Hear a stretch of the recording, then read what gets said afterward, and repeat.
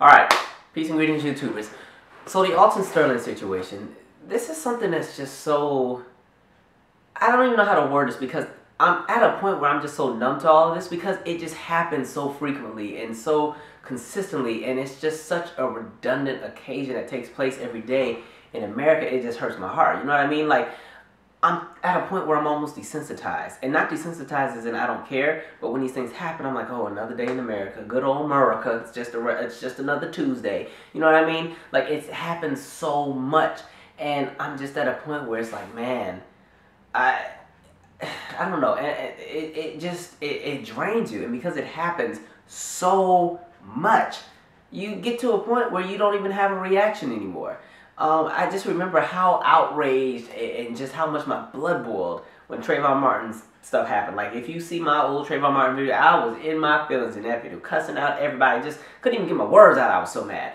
And so 4 years later, you know, a few thousand Trayvon Martins later, it's like, what? Well, what's next? You know? And so I'm at a point where I can't even sit and focus on my outrage anymore. I'm more so focused on what is the solution and what's the next move. What are we about to do to see with this thing? Because the issue with these police killings is so much greater than just the individual police killing us. It's something, it's the tip of the iceberg to a larger spectrum of a structural system that's screwing us over. I always say that in a lot of these videos about the structural system screwing us over. But if you don't understand the structural makeup of this country, then you don't understand anything. And that's something you have to research and read up on and get acquainted with. Because once you understand that there are institutionalized policies and systems in place that set up this country to be the way it is, then you understand why the world works. A lot of people look at people like me and some of these other bloggers and stuff and think we're crazy radicals and we're just lunatics. We're not.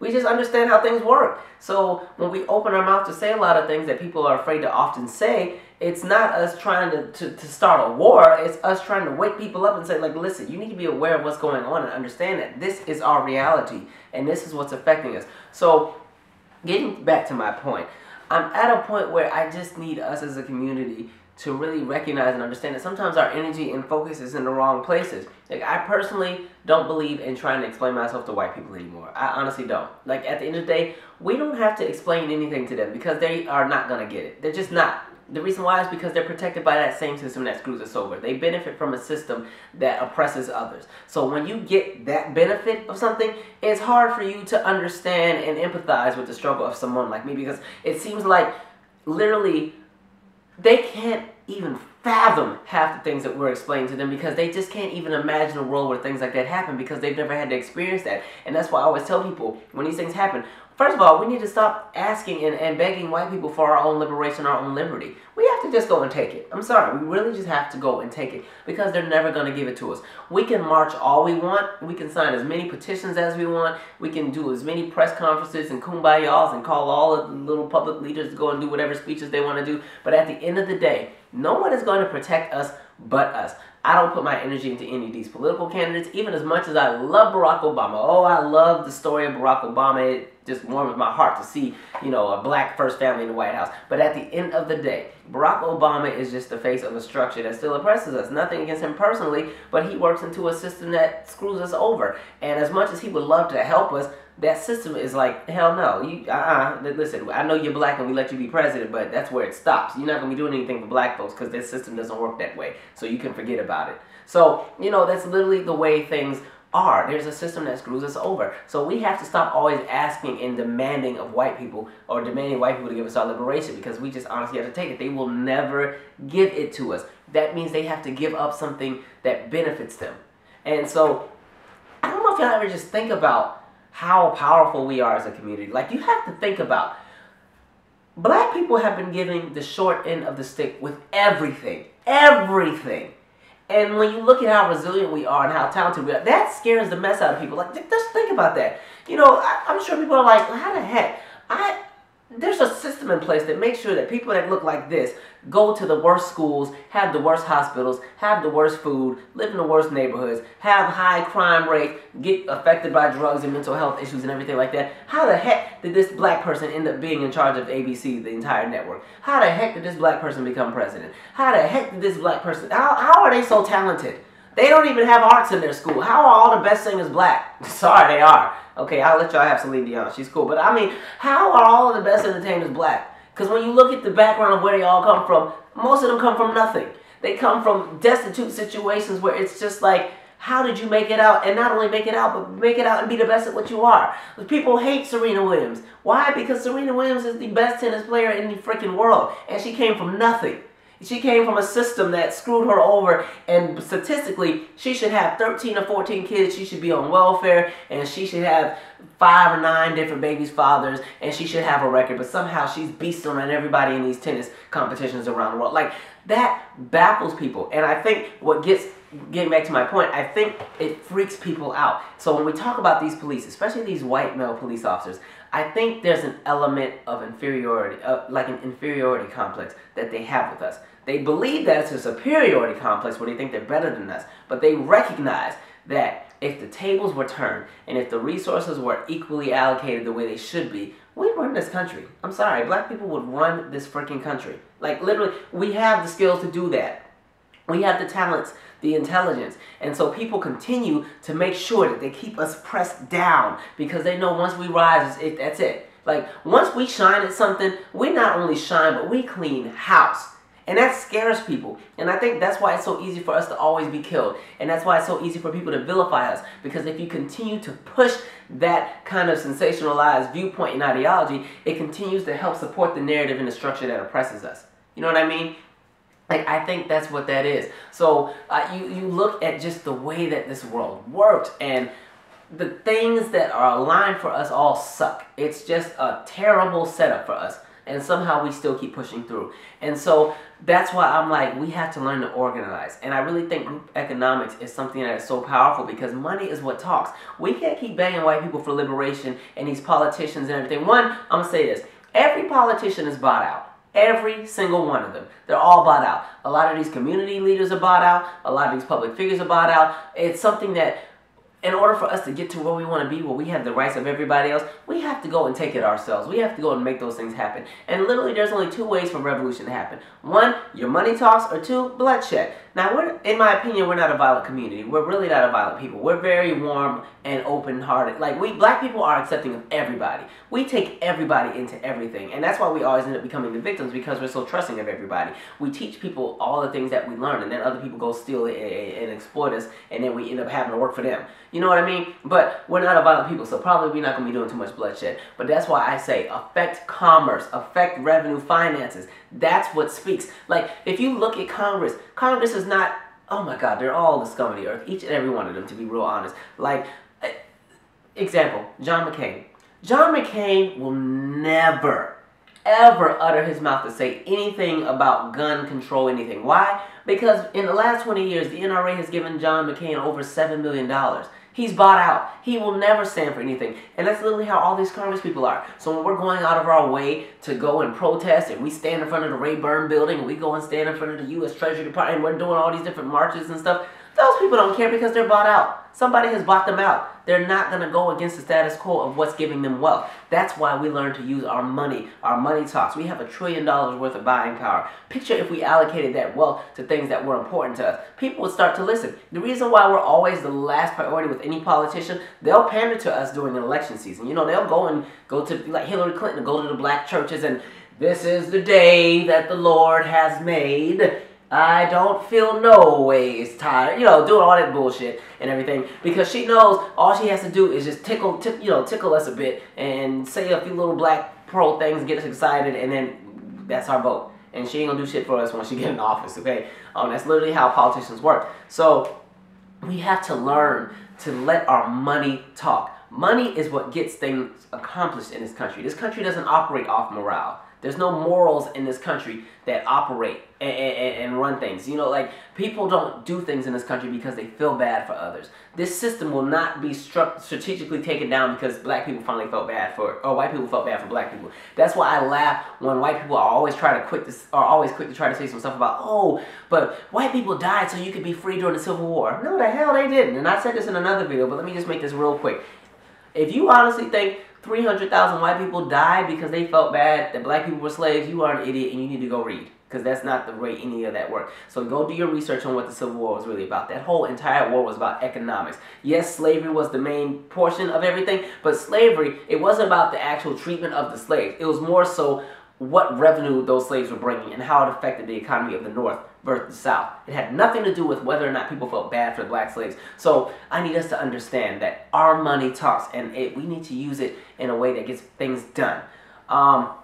And I just feel bad because I feel like the mental health of black America, we deal with so much. Like, mentally, we are so strained. Like, our existence is like a game of Jenga, like the Jenga blocks. And it's like people just keep pulling from us. And as they keep pulling, our foundation on the bottom just gets weaker and weaker and weaker. And as they pull from our foundation, they put more hardships and more challenges on top of our structure. And so 400 years later, after you've dealt with slavery and Jim Crow laws and the black codes and sharecropping and all of the terrible things that have done numbers on us, we're on this little shaky foundation, and we're carrying the weight of the world on our shoulders. And when that final foundation collapses and everything just, falls apart, all hell's gonna break loose. And so I always try to tell white people, like, y'all keep playing and acting like y'all want to be colorblind to our issues. It's gonna affect you in the long run at some point. So I suggest y'all just go ahead and get on board and check your privilege.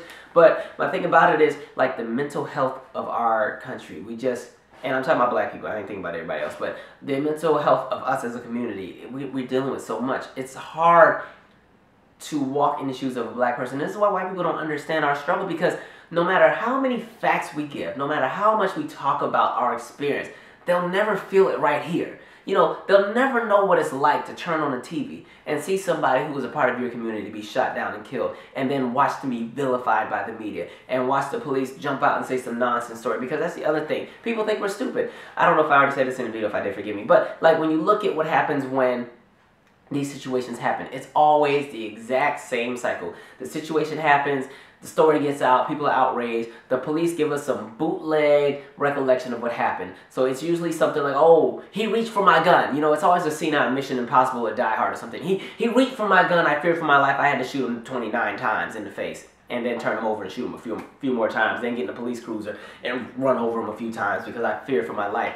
And it's kind of like, when you look at the background of what really happened, it's like, okay, this person had an ounce of marijuana or something like that. And you mean to tell me somebody who had an ounce of marijuana, something that would have only been the equivalent of getting like a little misdemeanor in some community service and probably not any jail time, was really gonna risk their entire life and try to kill a cop and get a murder charge over something that they would have never went to jail for in the first place had they just cooperated? You honestly think that's what's going on? Black people are not reaching for your guns. There is a system that protects these police, and they know that they're protected. Like, you look at the state of Florida. I said this in another video before. Since 1989, there have been over 600 police-involved killings with unarmed individuals, and only one of those police have been charged. I don't even know if they were actually convicted, but only one of them have been charged. That's the system that protects them. They know they're protected, so they can say anything. That's why they can go and say, oh, this individual killed themselves in our police custody. And I'm like, you mean to tell me this individual you didn't like how they signaled, or they had a broken tail light, and that charge was just so atrocious that they went and they hung themselves in a jail cell? Really? You mean to tell me that this individual who was handcuffed in the back of a police cruiser somehow had a gun and shot themselves in the head, even though you should have frisked them before you put them in the police car? And even though the reason that they got arrested was for a marijuana charge? I don't think so. They think we're stupid. So, and then the next element is, after they've insulted us, because the insulting part of this specific case with the story I'm talking about now is, they're saying the body cams fell off. Oh, both of the body cams fell off, both of the police officers, and we just, there's no other angles. And I'm like, well, y'all got dash cams. And it's okay, because we already recorded this from 2 other angles, because there are 2 people, standing by that recorded it. So y'all can save the narrative. So after they insult us, then they get somebody in our community to go and be the puppet. This is usually a preacher or somebody who is toxic. And I don't mean to call preachers toxic, but I'm speaking about toxic towards a movement. Because what they go and they say the same rhetoric. They go in front of the cameras. They do the speech about not all cops are bad cops. And I'm kind of like, this is like an argument about having a barbecue with a gas grill or charcoal. You're still going to get burned by the flame either way. So they go and do that whole speech about not all cops are bad cops. We need to just be peaceful tonight. Everybody go home. Let the judicial system do its thing. We'll be okay. And then they get everybody calm, because people put their trust into these people. And half the time they're bought out themselves. And then the next part that happens is nothing happens. Somebody does not get charged. Or if they get charged, they don't get convicted. And then the cycle starts over. So it's kind of like, People just need to understand that this system screws us over, and we as a community, we really need to stop giving these toxic people our energy. And it's not just these preachers, because there are some preachers who actually do work in the community. Like, I think, like in the DC area, I really like the Reverend Tony Lee guy. He really actually does stuff in the community, and he's very outspoken about what happens within our community, and he has no problem calling people out as he sees it. But going back to what I was saying, like another example, somebody toxic, Wendy Williams, Whoopi Goldberg. I don't like to do videos where I bash my own people, especially black women, because I'm very protective of the imaging that black women are given, because everybody has it out for them. But in my opinion, they're toxic to our movement. Time out. Okay, I got a little bit of time. All right. I think somebody like Wendy Williams is toxic to our movement only because, you know, I saw what was circulating on Twitter today. And my thing is, she was responding to the Jesse Williams situation, where Jesse Williams went and he talked about the structural oppression within America. And because white people somehow make everything about them, whenever we talk about anything structurally regarding race, they can't seem to fathom what we're talking about, because once I said they're blinded by that lens of privilege that protects them, so they can't understand and fathom what we're talking about. So they automatically take everything personally, and they think when we're talking about a structural system that's racist, they think we're talking about them individually. So they went and made this stupid petition and got like 17,000 signatures, and somehow Wendy Williams had the nerve to equate white people being pissed off about us talking about a structural system and somehow tying that to the fact that it's racist to have historically black colleges, and it's racist to have something like the NAACP, and what if they were historically white colleges? Stuff like that is toxic, and because what happens is Wendy Williams has an audience, and because she is a black woman, when she says stupid things like that, white people will latch on to her and say, well, Wendy Williams said it and she's black or whatever, and this, that, and the third, and then before you know it, people think that those ideologies are okay. Whoopi Goldberg is another example. Anytime you watch The View and they say anything regarding race, no matter what the issue is, Whoopi is going to find a way to give white people the benefit of the doubt in the situation. And my thing is, white people don't need our protecting. They have an entire system that protects them, that they benefit from. They will be okay. I promise they will. We don't have to keep taking bullets for white people because they don't for us. Okay? It's nothing against them individually. I have nothing against white people individually. I have an issue with whiteness in the system that protects whiteness. But the actual individuals of society who just go and live their daily lives, I don't have an issue with. I have an issue with that system that protects them and the whiteness that they hide behind when they want to do some foul stuff. That's what I have an issue with, and Whoopi doesn't seem to get that. So when we have these toxic people that go and they break their necks and say, oh, what about the black on black crime in our community? How come we're not outraged about that as well? Toxic, because if you are under the impression that we can't be outraged about both things, then you are toxic. And I've already done a video about black on black crime, and I will just post a little annotation if you want to see that. But literally, I'm not having that conversation tonight. So we need to start working towards those solutions. I really, really want people to understand group economics, I think, is our first step. Let our money talk. Learn to boycott. And I don't mean boycott for a day and do a blackout. Oh, we're not going to shop on Black Friday. Yeah, that's right. Let's not shop on the day where everything is cheap and then go shopping the day after where everything's full price and they get all their money. No, I mean blackout like we don't buy anything for a year, years, months, not anything. We don't support a whole lot of different things. Like, I mean, you have to let your money literally talk. In order for revolution to happen, it not only takes time, but it takes consistency, and people are going to have to be uncomfortable. And until we can get to that state, these things are going to continue to happen. This system will continue to screw us over. Until that system is infiltrated, gutted out, and flushed out, and replaced, we will always have these continuous situations where we're being killed by police, where we're not being treated fair on the job, where there's unfair housing, but our voting rights are being seen ripped. We're living in food deserts. Things like Flint, Michigan water can happen. It's going to continue to happen until that system is flushed out. So until then, we just need to learn to expect that this is going to be our reality. So my question for you is, what is your next step? What are you willing to do? You can go and march and protest all day, but when you get home, what happens next? You know, that's my 2 cents. Anyway, I need to go to bed. Share your 2 cents in the comment section. And, you know, I really, really feel for that boy. Like, I feel his pain. Like I said, like, my father died like a year ago, and to see that boy feel the pain of losing his dad, I could feel it in my, like, it was deep down in my spirit. I will pray for that family. It hurts my heart. But the next question is, what's our next step? So that's what I think all of us should be pondering on. Anyway, I'm out. Subscribe.